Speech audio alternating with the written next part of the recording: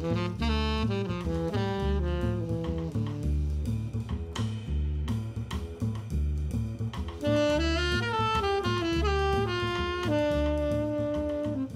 long have you been aware of the movement called Das Beben? I've only been aware of it since working on this project with you because of the link with Hugo Ehling and his occurrence in your upcoming book. So, do you want me to just kind of like give everyone some background about like at the start of our collaboration? That would be very helpful. Thanks. Okay, so to be brief, Rennie asked me to be involved in one of these Havruta projects, and I was a little bit at sea because it was sort of wide open. He essentially said you can collaborate with anyone you want, which is great, but sort of too much freedom for an artist. And so I did not have any ideas, but I've been a reader of Peter's fiction for many, many years, actually since a teen. And at the time that Rennie was asking me about it, I happened to be reading a collection of stories, American Fantastic Tales that Peter had edited for the American Heritage Library, right? The Library of America. The Library of America. And I was reading his introduction, which I was quite struck by. It had some interesting things to say about fiction in general, as well as supernatural fiction. And I thought, well, maybe I could collaborate with Peter, although that seemed kind of a long shot because Peter is a very successful author, and I didn't know how to get in touch with him.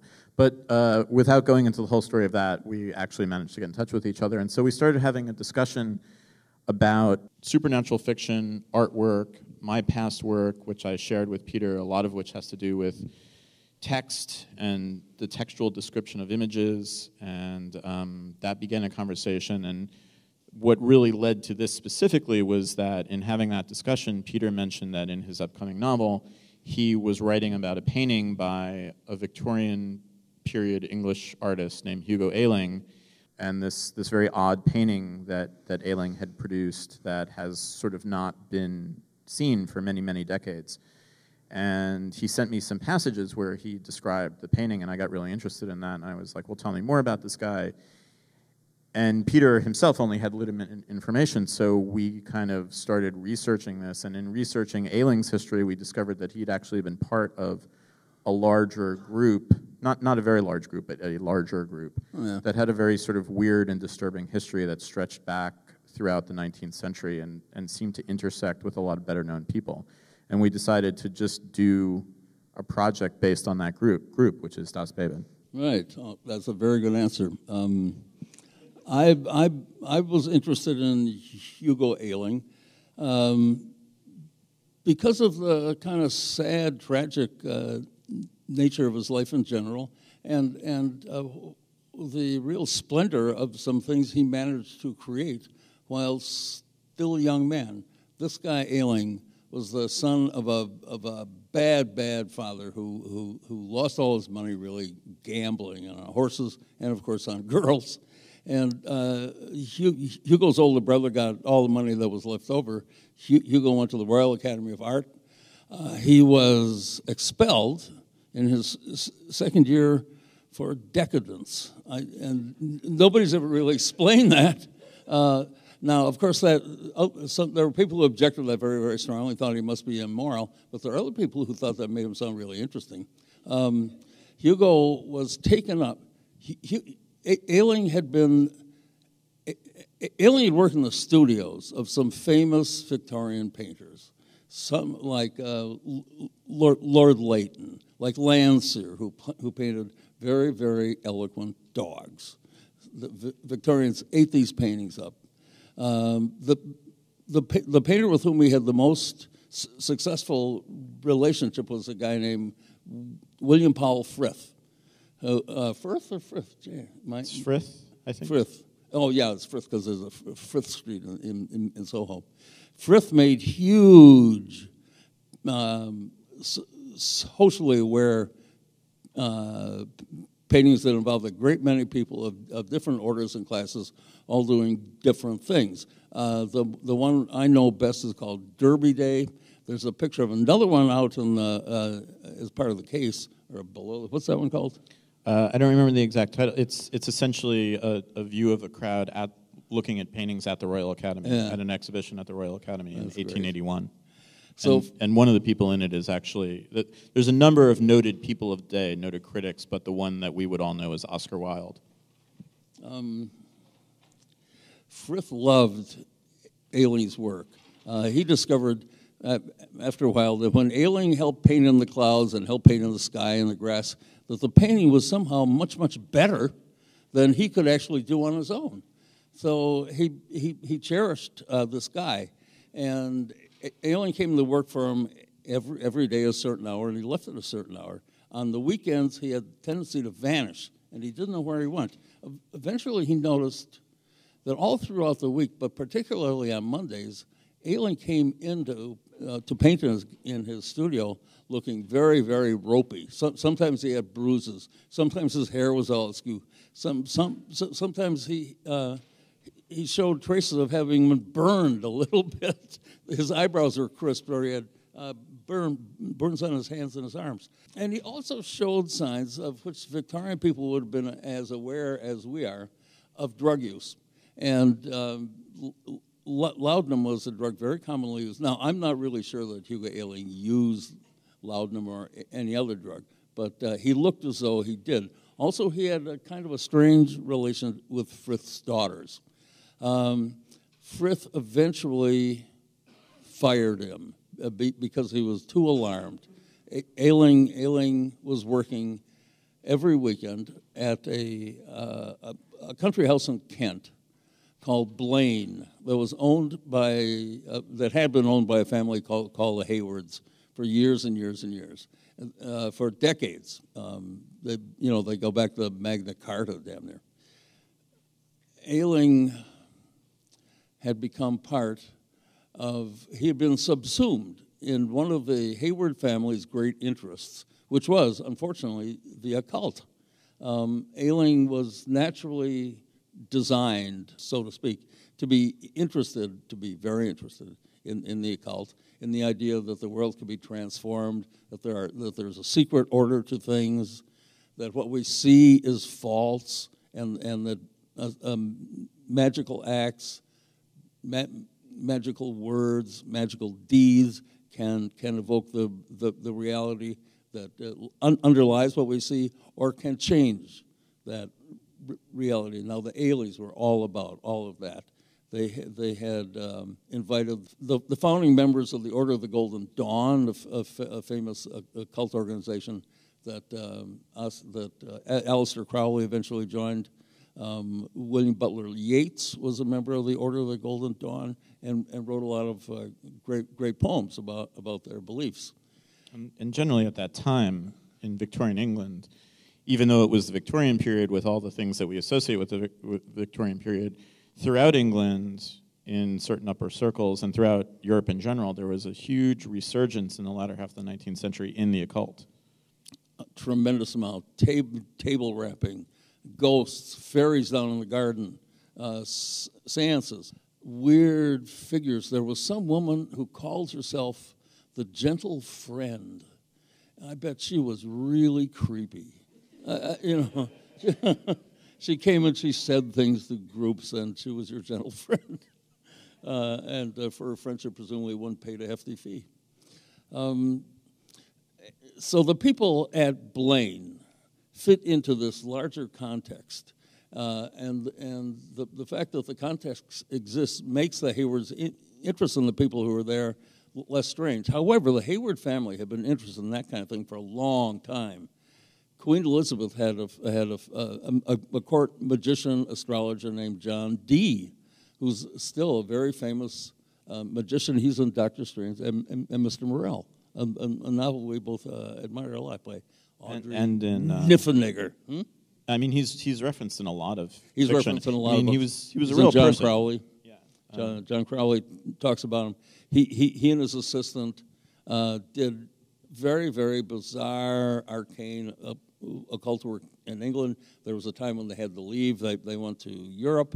During that time, I gather, the Haywards invited them and offered them refuge, and they went from France to Kent, a village called Comfort Blandings, and stayed in one of the outbuildings of the Hayward estate. Now, where things began to get dangerous was when the Haywards discovered that there were people who were leaving the Order of the Golden Dawn because they wanted something rougher, wilder, more dangerous, and even more secret. I don't think these people quite had a name. They didn't call themselves anything, but they themselves were very peculiar. These were people that were in the painting Hugo Ayling had been commissioned to do. It's interesting to think about this because the Hayward family wanted a family portrait. And so here's the Hayward family of the day standing in front of their massive country house. There's a picture of it out there. Beautiful, aristocratic English people, hair like manes, faces like statues, incredibly beautiful people. And off in the distance there are the servants standing in a kind of a wedge with the butler, whose name was actually Sodden, which is an old Kentish name, at the front. And every single servant that worked there, a huge number, were all, the undermaids and the dairy people and the gardeners, etc., all in this big triangle.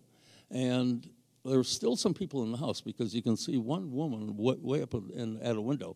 But on the other side of the entrance, kind of off to one side and sort of protected from view, there are these four very, very odd people. Olivia Schell, a man who called himself Lord Wren, and a very strange, angry, I think, twisted little guy named Arnold Gather. These were the occultists that were in residence at Blaine when Hugo Ayling came. They took one look at Hugo Ayling and devoured him. His painting changed. With all his gifts, he began to create a painting that really was unlike anything else that had been seen. So that's what I wanted to write about. I wanted to put in my book. It's a painting that is owned. It's actually owned by the Hayward family, the American Haywards who live in Milwaukee. It was stolen from the Hayward estate by a very, very bad Hayward and taken to America. One of them let the Milwaukee Museum of Art borrow it for a show in English landscape painting. It never left the museum because there was a huge dispute over ownership. And the court decided to let the painting stay in the safety of the Milwaukee Museum in a temperature-adjusted, light-sensitive vault. But it's not allowed to be shown. You can't see it. If you could see it, God knows. We don't have images of it. We don't have any images of it. No, we don't. If you could open a little window here, I could show it to you beautifully. It doesn't look the same, though, to different people. Different people see different things. There's a woman named Margot Hayward, one of the surviving clan, American woman, who initially walked into that room and saw it. It was all in disturbing, kind of ill-making shades of yellow and green. And she wandered around. I mean, this is where I put my book. And she looked at all the paintings, then she came back and looked at it and thought, no, it's not yellow and green. It's perfectly ordinary landscape colors. And then she looked at it some more and thought, no, it's different. There's something. So the painting itself has the qualities that caused William Powell Frith to fire Hugo Ayling, and that led him to be part of this occult group in residence at the country house called Blaine. And then the other part of the story is that there's another trajectory that Ayling intersects, which is this movement of artists, not specifically occultists, but Das Beben. And Das Beben is really sort of the product of this one person, this painter named Reinhold von Kreitz, whose history goes much further back. It goes back to the beginning of the 19th century. And there's not a lot of information about that period, but we know that von Kreitz sort of traveled around Europe throughout like the 1830s, 1840s. He eventually shows up in Mannheim at an art academy there where he becomes a professor of painting. he's a super controversial figure, and he creates a lot of upheaval at the school. And when they didn't kick him out, No. but when the administration sort of came down on him, he just up and left. He up and left, and he moved. He took up rooms at a kind of a Rathskeller, a bar lodging house called Die Blaue Gans, or the Blue Goose, and it was from there that he conducted his very, very unusual classes in painting. He'd gone to Mannheim. It's worth remarking, because Mannheim was a very orderly, precise, rational city. It was in Mannheim, believe it or not, that the bicycle had been invented. And later the automobile. Yeah.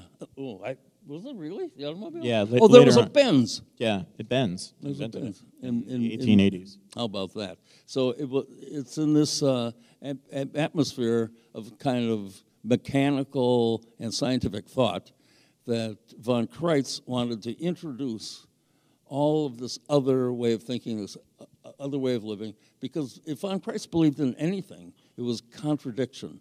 He saw contradiction as an essential force in the kind of art that he wanted to make, and he was very charismatic. We could talk about some of the stuff he used to teach, which is very, very bizarre.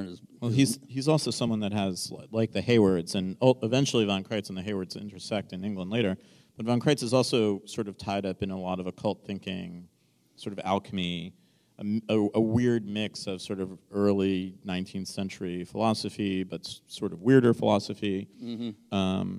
And he had a lot of really odd notions about painting and what the role of painting in the visual arts would be properly, which for him was to sort of depict this other layer of reality, sort of true reality, because von Kreitz felt like the world that we see was sort of a fiction, an illusion. And so when he was in Mannheim, he sort of wound up pulling these disciples or acolytes together, these young painters who were at the academy there, and that was essentially the first incarnation of this group, Das Beben. So these 5 people, kind of spending all their time at this bar, painting their weird paintings and conducting their weird research. None of this work exists anymore because it was all destroyed in a fire. And so part of what we were trying to do is try to find references by critics of the time to some of this work and then try to reconstruct what it might have looked like visually. And the thing that's interesting is that all these descriptions that we have, which are pretty loose, seem to suggest that the work of these people had properties that, much like Hugo Ehling's painting, the paintings would sort of change based on people, the different who looked at them, when they looked at them. So things that we would not normally associate with what a painting might be able to do. Also, the effect in other ways. Most painters, when they work on a painting, at least want people to kind of like it. This was not of a great deal of importance to the artists of Das Beben. Das Beben, by the way, means the tremor. This is the name von Kreitz gave his movement, and he held on to that name through every incarnation. Even people in Das Beben sometimes didn't like each other's work, and it isn't based on the subject matter. The subject matter of painters of Das Beben was almost always very, very conventional. Fog, street scenes, landscapes, shop windows, the contents of a shop. These are paintings by von Kreitz. It's not what's in them. It's not what the subject matter. It's not the content. The content is the way they are painted, and the effect that they produce. And the effect that they produce.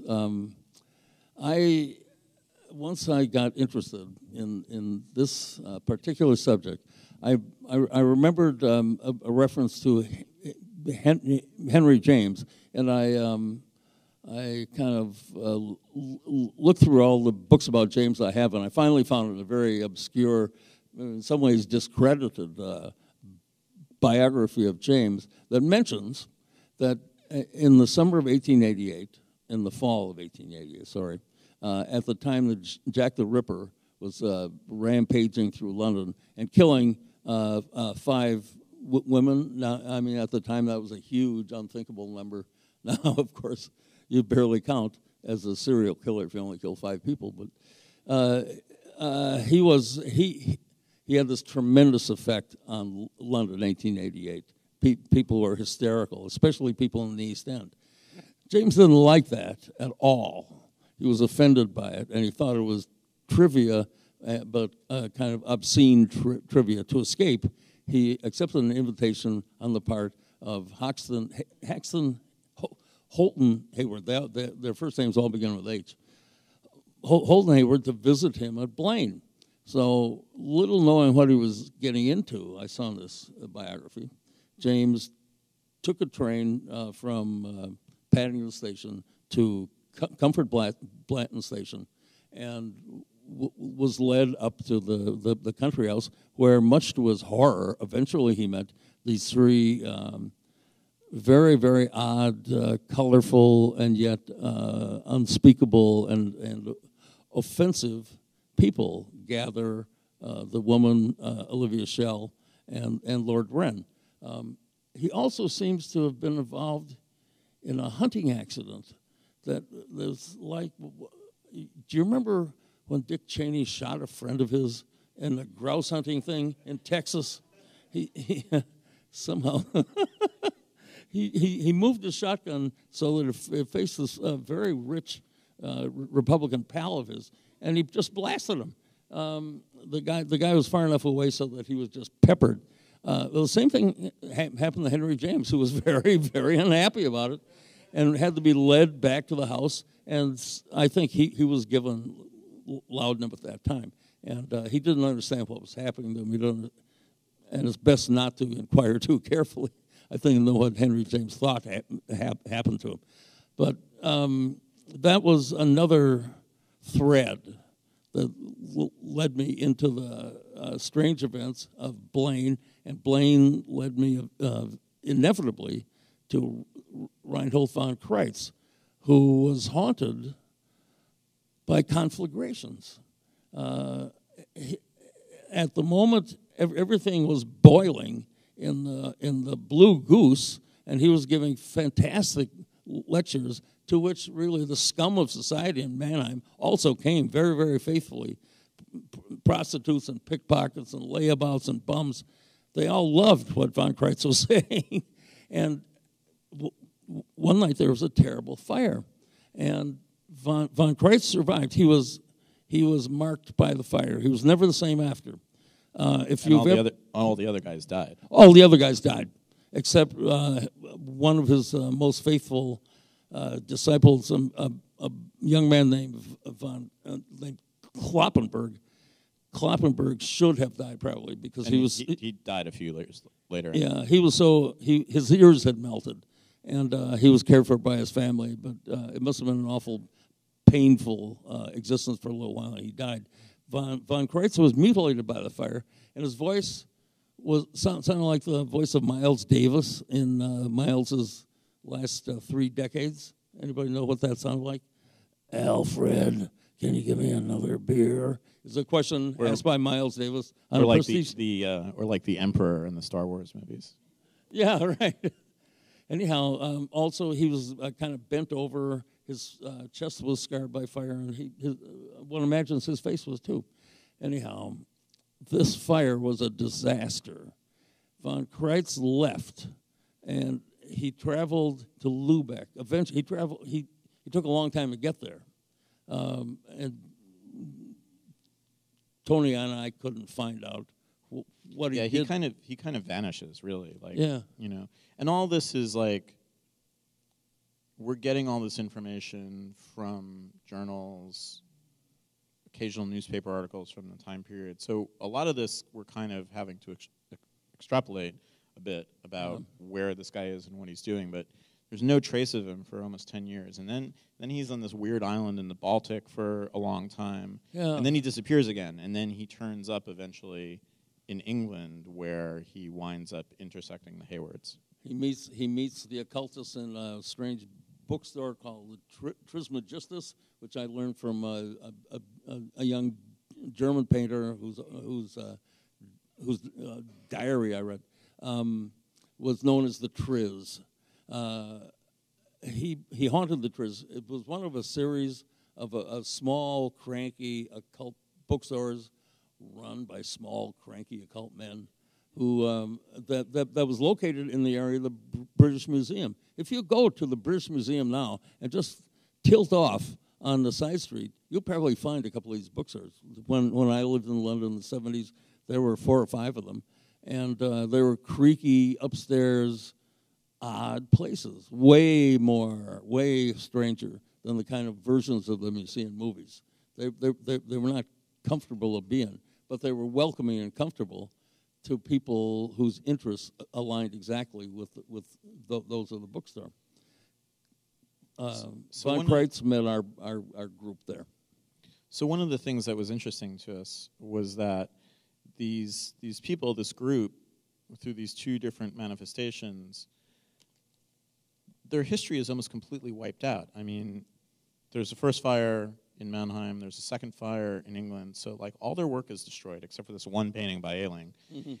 And there's no real mention of them in any kind of mainstream history of the 19th century. So in some ways it's almost like they never existed, but at the same time, what is curious to us, like Peter was talking about with Henry James, is that they keep intersecting better-known people, and they seem to have had some kind of indirect influence on a lot of these people, or at least the work did. So the people who saw this work, the French painter Odilon Redon intersected von Kreitz when he was living on this island in the Baltic, and that seems to have influenced some of Redon's paintings. His later paintings, which as some of you know, get a lot weirder and darker than they were prior to his time when he was a soldier. So lots of things like that. So it's almost as though this group, which is invisible and sort of erased from history, has this weird echoing presence. And for me, as a visual artist who works with text and sort of descriptions of works that are often withheld or imaginary, that was super interesting to me because it seemed like an opportunity to kind of play that same game that I play in my own work, but with historical figures. Mm-hmm. It's very appealing to think of something that's both there and not there at the same time. And this is preeminently the case with the artists of Das Beben and with von Kreitz. He died in the second fire, and I think we might almost be glad because von Kreitz was trying to effect a real transformation. We haven't gone into his methods and his techniques, but they were very almost rigid. They were very prescriptive. You had to grind your paints. You had to make your paints in a certain way from certain specific objects. One pigment was made from crushing the skulls of the shells of South African beetles. And if you were one of von Kreitz's students, it might be your job for 2 or 3 weeks to grind up these disgusting bug shells. He used the bones of some bird. What was that bird? Swallows, starlings. Swallows or starlings? I get them confused. I'm not a bird. Swallows, I think. Swallows. Let's hope. Anyhow, he treated those bones in a certain way to achieve a certain color that he knew he could get by using them. There's something like very alchemical about it that almost like if any of you know about like Rudolf Steiner and his sort of weird preparations for soil that are used even now in like biodynamic farming, it was a little bit like that where things had to be sort of left out overnight under like a full moon or a waning moon. And it's weird. Weirdness is the hallmark. He used to, from the records of one young painter, we know that sometimes he had a big oaken stick that he used to bang on the floor rhythmically in time with mathematical equations that he was chanting. And he wanted his students to memorize these mathematical equations. And in fact, math had a huge a part in the work he was doing. One of his pupils, remember, wrote this odd thing about shapes, colors, right, lines. It's Schlick or Schlicky. How do you pronounce it? Schlicky. Lutz Schlicky, who was really interested in like weird spatial geometry. His mother was an amateur mathematician, and so there's this implication almost, and this sounds sort of fantastical, that there were operations that went into making these paintings and the elements of these paintings that would actually almost have some sort of like magical effect on things, or at least that's what they thought. So there were famous art critics, painters, poets, such as Heine, who said, no matter what you say, paint can't move. These people are not making paintings that seem to move as you watch them. But the fact that he took that position so strongly indicates that there were a lot of people who said that they did. And you have to have a sort of courage to claim that when you stood in front of a certain painting, you saw a person in it move, or you saw the grass move through the wind, or you saw awnings flutter in a breeze from the sea. All these effects are attributed to paintings by people whose work we found.